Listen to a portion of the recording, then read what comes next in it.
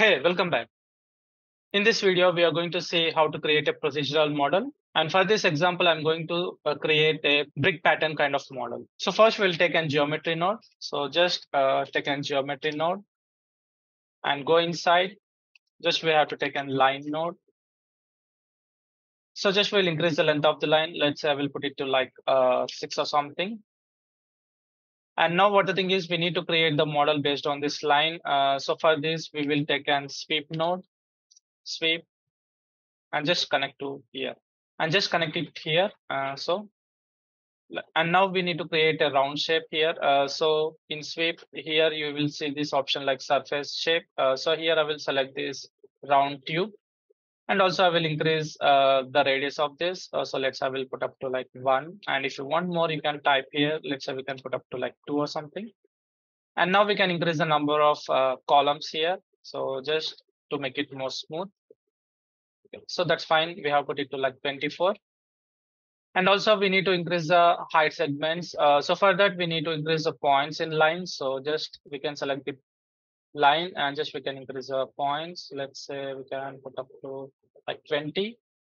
Yeah, that's fine. And now we have to create the brick kind of pattern. What the thing is now here, all the faces are in the same direction here. So alternately, we need to change the positions of these faces here. So I will show that. So first, in order to do that, we need to select the faces alternately. So in order to select faces alternately, we need to take a node called group by range. So just we'll select this and select the group by range node. And now here we have to select this. Now at present, what the thing is, it has been selected all the faces. And also in make sure in group range, we need to put the group type to like primitives so that it will select the faces here. And now it has been selected all the faces. And here you can see there is an option like range filter. You can increase this so that we can select it alternately. But what the thing is, the faces are not selecting properly as we want. So even though if you make these changes here, so it's not selecting properly. What I'm saying is like, suppose if I go to this sweep model, so let's say if we go to this like primitives and if you select, so what I want is I want to select this these faces alternately. So manually selecting, it's a kind of time waste. So I will show that how to select these alternate faces here. So by using this group range, it is not selecting properly. So if I go to the camera tool, now see it's not selecting properly. So we need another way. So just I will delete this node. Now in order to do that, first I will show the example. See if I go to this line here. So now if I enable these points, now for this line we have these points. But what the thing is, we need to like make it like an primitives. So for example, see if I enable this option here, display primitive numbers. So here you can see here we have only one primitive. Just let me hide this. So here you can see there is only one primitive here. So what the thing is, we need to create the primitives in the place of these points here. So in order to do that, we need to take another node. So let's say we'll take node called convert line. So just I will select this and I will take this and just will connect here. And now you see, suppose if I select this, now see each and every point has been converted into like primitives. Here you can see the number of primitives like 0 to 18. We have 18 primitives. Previously, we have only one primitive, that means like one face. So here by using this convert line, we have converted into like each and every point into primitives here. So let me like turn off this. And now what the thing is, now we need to take the group by range. So let's say we'll select this. And if I select this group by range and select this and just connect it. And now here, what the thing is, say it has been selected all the faces. And here now, if I put it to like 1 of 2, now say it has been selected alternately. Now what the thing is, by using this group range, in this we have selected alternate faces. So we have to select actual faces of this model here.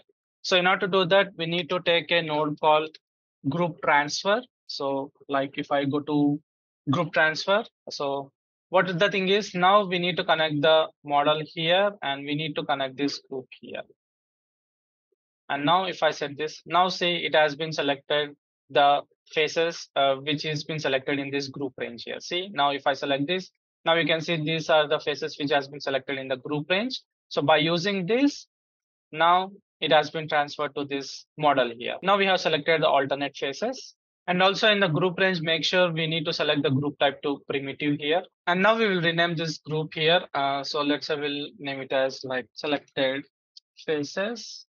And now what the thing is, we will rotate these selected faces in another direction so that it will not look in the same direction. It's like these faces should be here. So I will show that. So in order to do that, we need to take an transform node. So for this group transfer, we need to take an transform node. So I will take an transform node. So just connect here and select this. So what the thing is here, before transfer, we need to select the group which we want to transfer this, because see now whenever I use this and if I rotate, what it is happening is it when I rotate, see it is rotating entire model here. But what the thing is, I want to rotate only the selected faces which has been done in this group transfer. So what the thing is, now in transfer, we need to select the group name here. So here we can select the selected faces. So see, these are the selected faces. So we need to rotate that. So now suppose if I rotate this, still it's rotating the entire model, because what the thing is, this entire thing has been connected as a single model.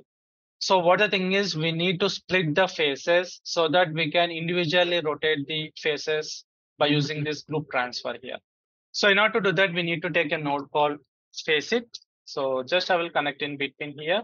So it will split the faces individually so that there will be no link in between these faces here. So now you can see in this faceit, we need to make some changes. So after selecting these faces, faceit node, here we need to check this option called unique points. And now see all the faces has been splitted here. So now if you select this transform and if you rotate, see now we can individually rotate the faces, and also it is rotating only the faces which has been selected by using this group transform.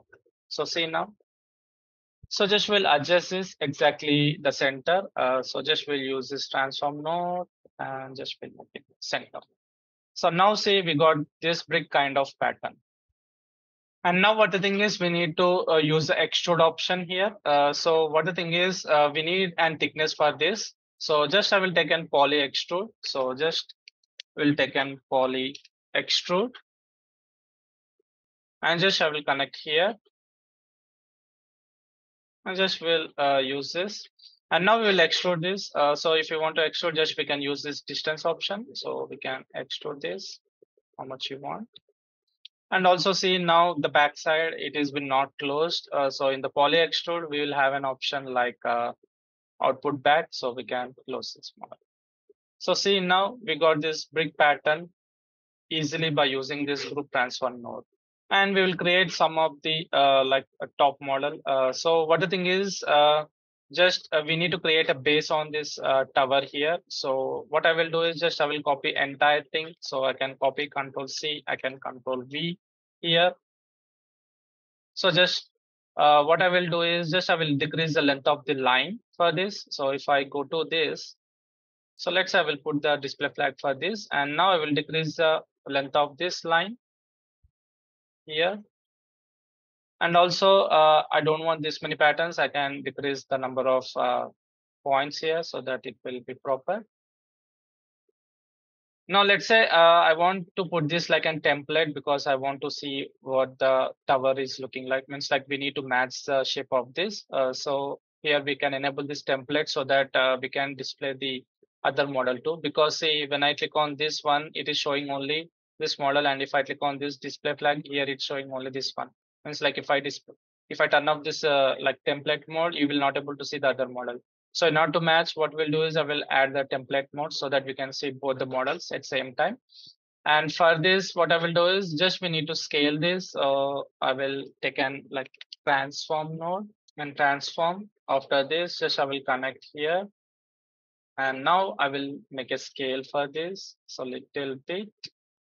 And also I will put it to on the top. So just I will make it on top direction here. And now what the thing is, actually we will merge this both. So in order to merge, we can take a merge node. So just I will take a merge node here. So just I will connect this one and this one here. Just will connect this. Okay. And now we need to fill this gap here. So in order to fill this gap, what we can do is like, for example, suppose if we come to this flip model, the top part. So if I select this, and here we can come down, and you can see there is an option called end cap type. So you can put it to single polygon. So we can able to close this. So still we need extra length here. So what we can do is we can copy this thing on a same, like we can select this, Control C, Control V, connect this. And now for this, what I will do is I will turn off this cap here. So just I will put it to cap, and just in the final we'll use this transform, and just we'll put it to a little bit top direction and little bit of rotate. So that's fine. Yeah. So in this way, we can create this brick kind of pattern here. And see now here, if you want to close this thing, so actually we no need of closing this thing, because anyhow we are going to place on the ground here. So in this way, we are going to create a brick pattern by using this group range and some of the line model. So that's it for this video. See you in the next lesson.